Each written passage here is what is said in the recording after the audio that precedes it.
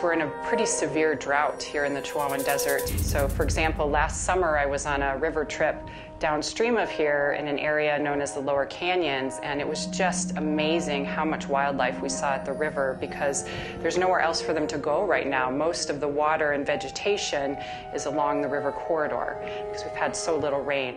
At the same time as it's being the most endangered river in the United States, it's the fastest growing region of both the United States and Mexico. The border region is the fastest growing region of our two countries. And there's only one water supply, and it's already allocated out. There is no room for growth.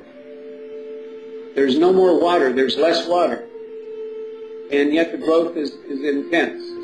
It's very rare that there's enough water, for example, to float through the canyons in the Big Bend because there's no longer a sufficient flow to even carry a canoe or a kayak, and that's a real tragedy.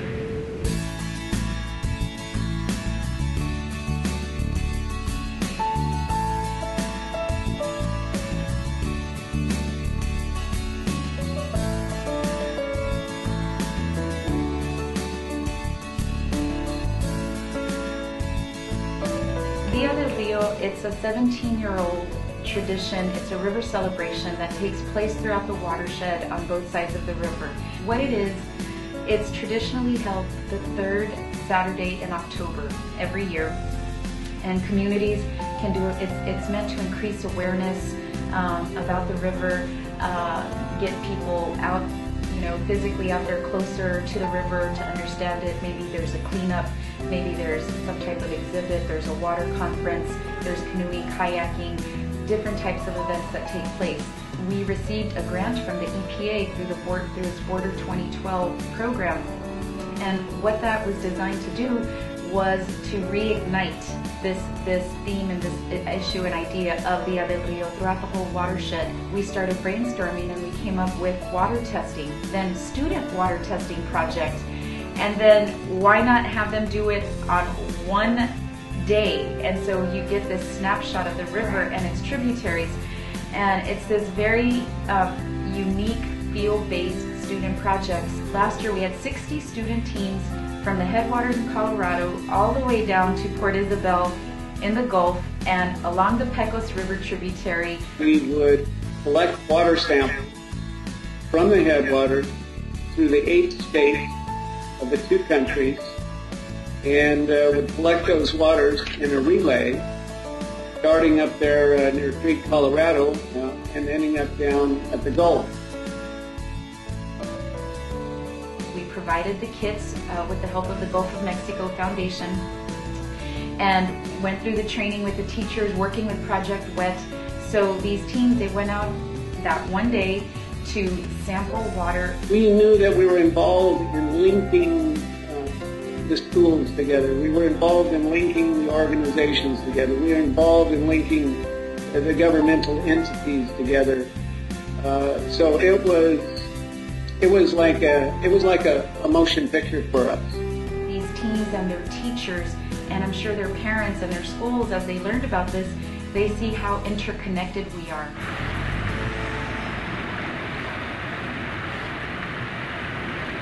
Forrest?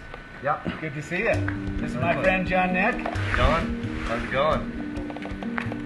So, now, is that Stony Pass? No. Stony Pass is still ahead of us? Yeah. There won't even be to the top. And right there is where we'll be able to collect the water samples. Yeah, it was a huge undertaking, but we did pull it off, and we had the cooperation of virtually every organization and agency and governmental entity from Colorado all the way down on both sides of the border, on Mexico side as well as the U.S. side.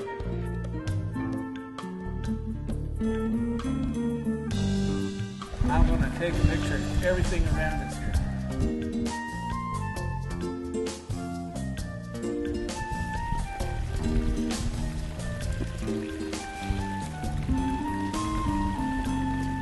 Not including the It's about 40 degrees. It's cool. So they knew that these samples were going to have some significance, some importance. And that's why it was so important, because they all understood that their sample was going to be poured into the mouth of the Rio Grande. We got them from the headwaters. These are the samples from the headwaters. Thank you so much.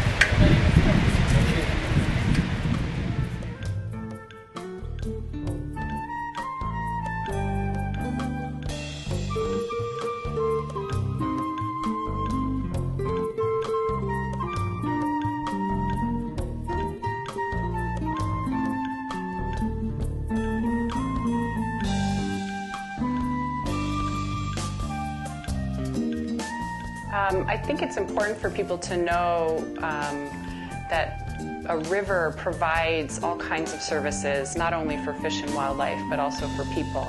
And that, we can come here and enjoy it in a recreational way, but it's also providing water for anything you could possibly think of you might want to use water for. That's used from this water in the river. I would say probably it was one of the first rivers really discovered. Even when Cortez was conquering the Aztecs, he had sent a ship up to explore the coast. So they were the first ones to come in contact with what they called the Rio de las Palmas. And really, from that point on, it really became a Spanish and Hispanic river.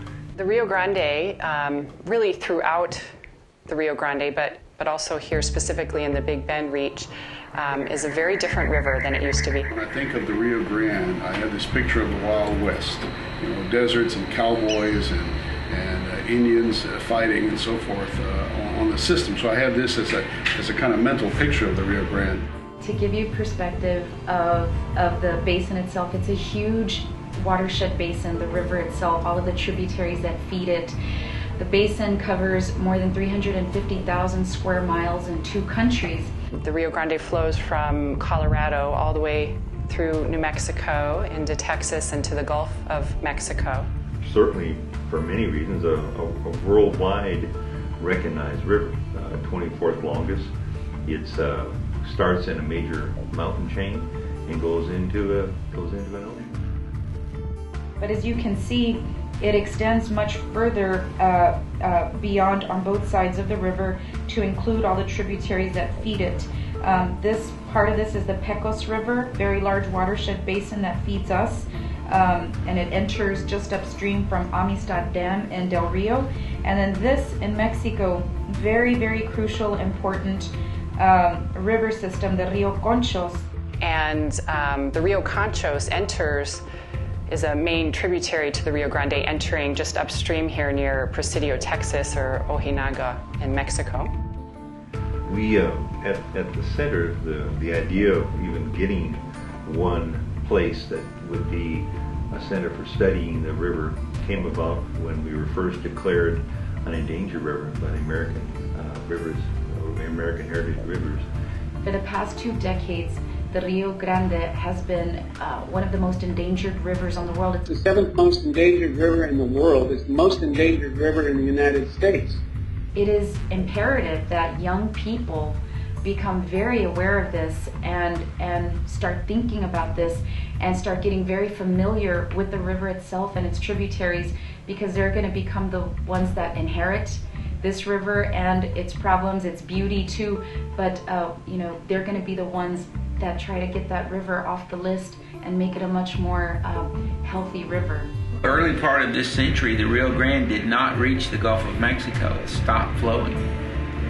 And that was a stark wake-up call, because we just couldn't imagine a river of that magnitude and scale actually not having enough water to reach the Gulf, but that actually happened within the last decade. There have been many studies on the Rio Grande, many models run and so forth, but the appropriate allocation of the water based on the hydrologic balance still doesn't exist, and this is going to be a problem until it's solved, and it has not been. At the same time, politically, it's become almost a no man's land again because of the immigration issues with Mexico, and I think that'll end up being probably the biggest challenge we've ever faced, is sort of sorting out how we deal with our neighbors with the Rio Grande in between. I wish I could say there were more positive things about the Rio Bravo, but it's a river in distress. There's no doubt about it. There are too many people with too many straws flowing into the Rio Bravo for it to sustain over time. Here in the Chihuahuan Desert, the Rio Grande is really the lifeline of this area. It's the heart of almost I think actually now more than 3 million acres of protected areas on both sides of the border, so in Texas and in Mexico. And it's really evident right now because we're in a pretty severe drought here in the Chihuahuan Desert. It's cyclical, but also it remains to be seen how much climate change is having an impact on our weather cycles and weather patterns. So for example, last summer I was on a river trip downstream of here in an area known as the Lower Canyons, and it was just amazing how much wildlife we saw at the river because there's nowhere else for them to go right now. Most of the water and vegetation is along the river corridor because we've had so little rain. At the same time as it's being the most endangered river in the United States, it's the fastest growing region of both the United States and Mexico. The border region is the fastest growing region of our two countries. And there's only one water supply, and it's already allocated out. There is no room for growth. There's no more water. There's less water. And yet the growth is intense. It's very rare that there's enough water, for example, to float through the canyons in the Big Bend because there's no longer a sufficient flow to even carry a canoe or a kayak, and that's a real tragedy. Rio Grande between Del Rio and Ciudad Acuña. Got a little island in the middle. A little spillway down there. Well, it has an effect economically because of all the things we depend on, particularly the lower reaches of the river for with respect to irrigation, municipal water, and the like. It has a profound effect on recreation when it doesn't even have enough water to float a kayak or a canoe. But it also has a devastating effect on the aquatic ecosystems which are in the river. Without question, once again, one of the most interesting things about it is it's a river that has, healthy populations of rainbow trout in Colorado, but it has redfish and speckled trout in its lower reaches. So it has a tremendous diversity of aquatic ecosystems. And plants on a global scale use about 75% of all the water humans use. And we have big agricultural areas in the Rio Grande Basin, so we have a large so-called consumptive water use. We can't use it again until nature brings it back to us in the form of clouds and rain, where we used it in our house and our factories and so forth. We can use it again and again as long as we clean it.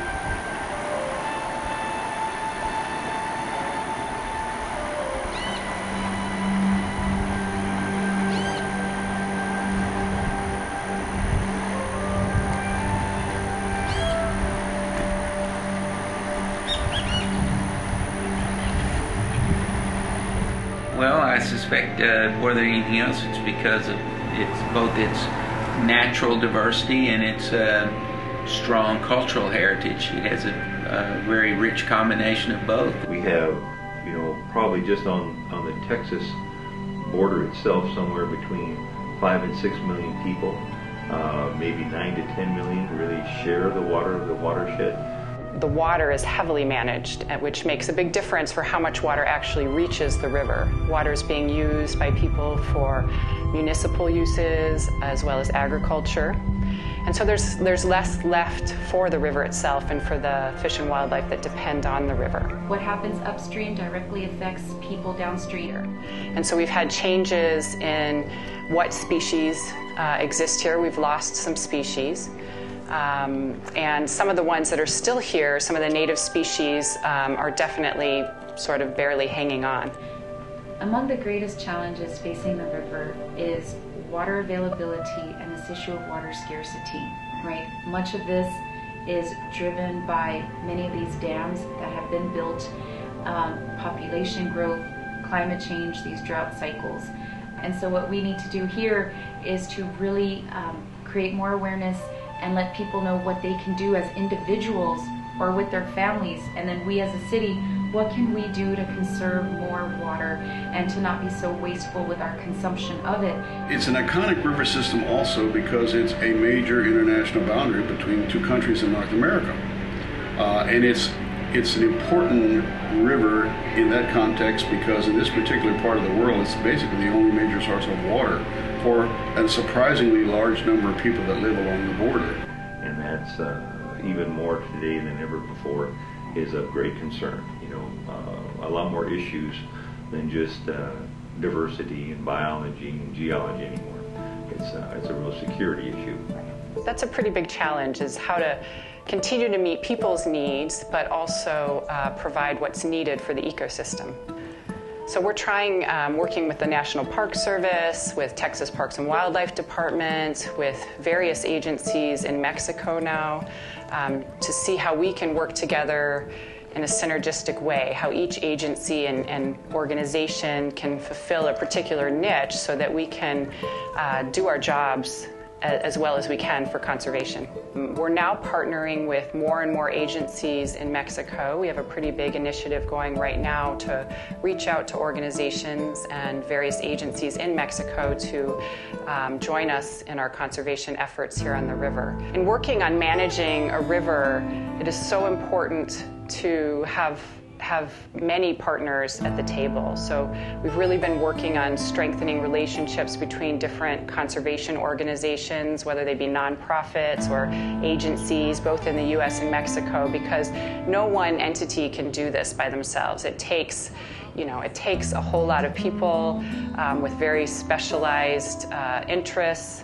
It takes just citizens. It takes stakeholders who are interested in the river or live along the river or use the river either recreationally or use the water out of the river. It takes all of these people coming together to really make a difference and to conserve this river that's been so altered. We have a lot of hope right now because there's a lot of momentum in bringing people together to do just that. And so it's an exciting time to be here, to be working on this.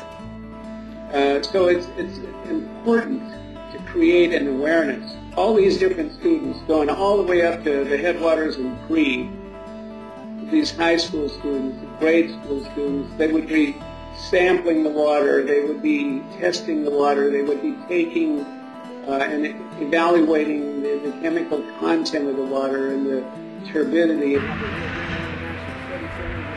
Facilitating this, a lot of agencies. And this is the teacher, chemistry class, Henry Brink. Okay, thank you. All right. Perhaps 60 schools up and down the Rio Grande from Colorado to Mexico have been sampling starting about 11 a.m. this morning.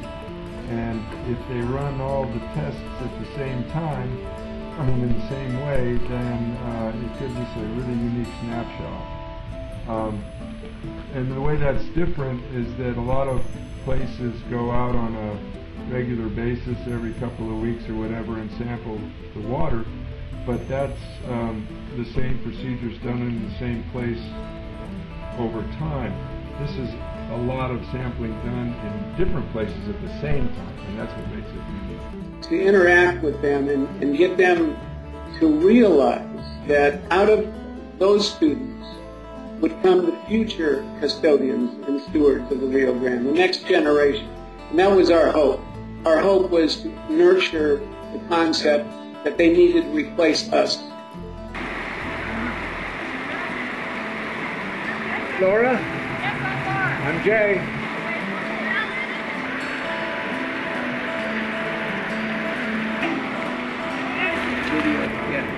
So you're going to be collecting. There are schools like yours in all these states that yesterday did this water sampling and began the water testing. That has never been done the same day, same hour, with any watershed on the planet. Everything you love about this river, we hope that some of you, not all of you, we don't expect all of you, but some of you, maybe one of you or two of you, will take it upon yourselves to do what we're doing in future years. The river needs stewards, needs custodians, needs people who will care for it. Oh, look, it's got the artwork on some of it too. Sample site, 112 bridge. Date. October 6th.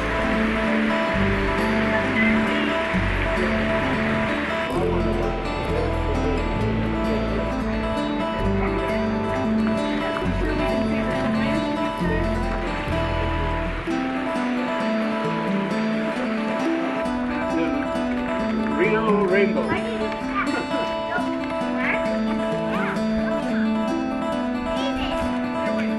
There you go, that's good, that's great. Okay, David, you hold this. Do you want to switch out the photo? Yep. Okay, you four in line, five.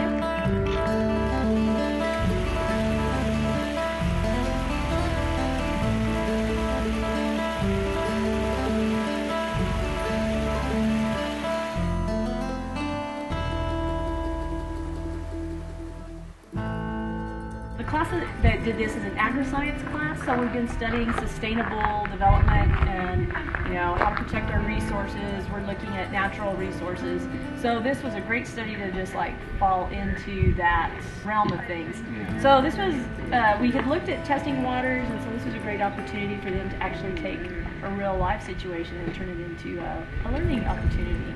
So we ran the parameters, except for we've got to collect still on Monday the coliform test. But I was actually very amazed at how clean the river actually is at this point. So I was really thrilled to see that data.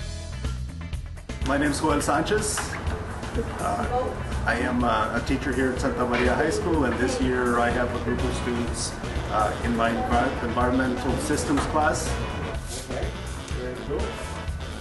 And then you can give me the blue bag and I'll put the blue bag.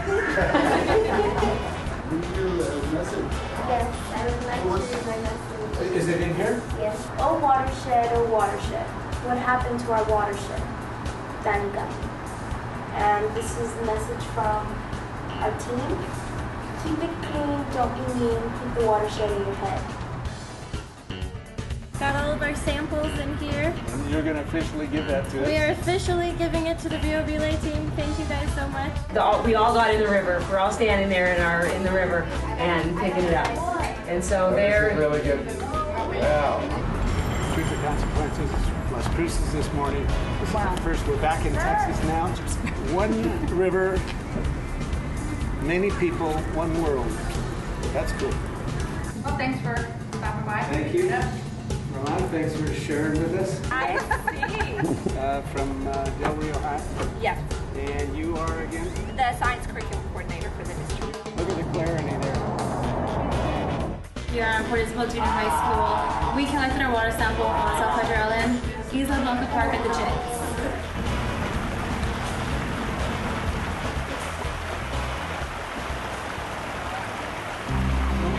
Gracias por las pruebas.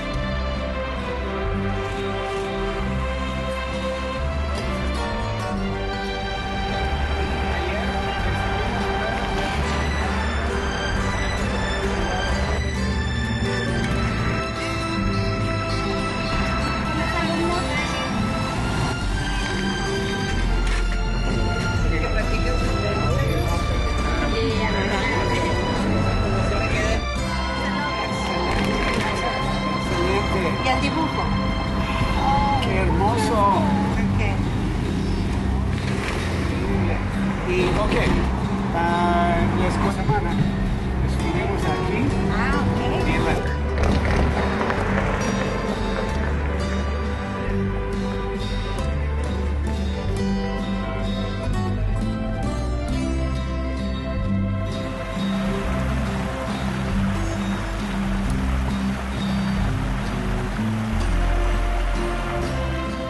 In dealing with the schools and the educational systems on the Mexico side, it was a bit more challenging because we couldn't really go into Mexico and go to the schools.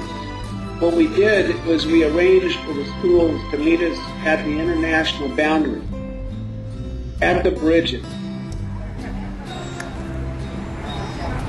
I'm going to try to catch you up to date on what we're doing. First of all, I'd like to introduce Tricia Cortez, who's the coordinator of Dia del Rio. John Ness here with the video camera. He has been traveling with me from the very headwaters of the Rio Grande down to here. We're going to be at the Gulf on Saturday. So every bridge that we traverse, we would have the schools and their teachers and some of their elected officials meet us, as well as the media, at the international boundary line right over the Rio Grande Rio Bravo.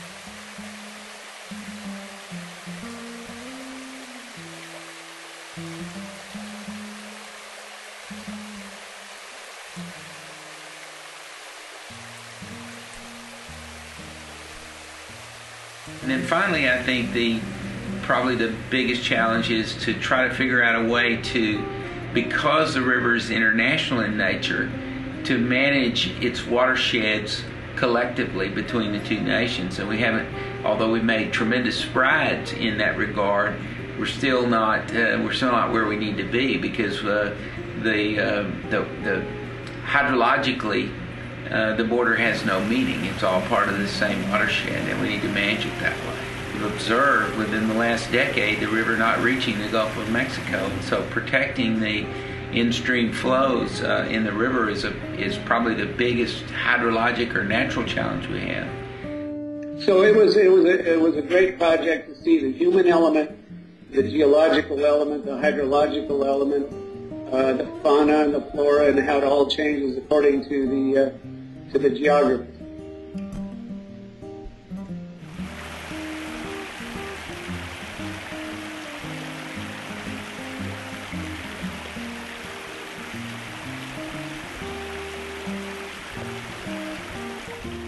I'd like to see a river whose issues are more adequately addressed by the two nations on both sides. I think that probably the most challenging thing that we've had to deal with over the last 10 to 15 years is getting the institutions on both sides of the river, whether that be government agencies, nonprofits, municipalities, to work together to manage the river appropriately for the future, and my dream is that would occur. And out of those thousands of students, and out of those hundreds of organizations or participants in those organizations, we were able to pull together a regional image. If you look at our logo for the Rio Relay and Dia del Rio, we highlighted the watershed of the Rio Grande, and the watershed of the Rio Grande has nothing to do with political boundaries. It's a geological watershed, and we need to be custodians of the entire thing if we are to protect that Rio Grande for the future, Rio Grande, Rio Bravo.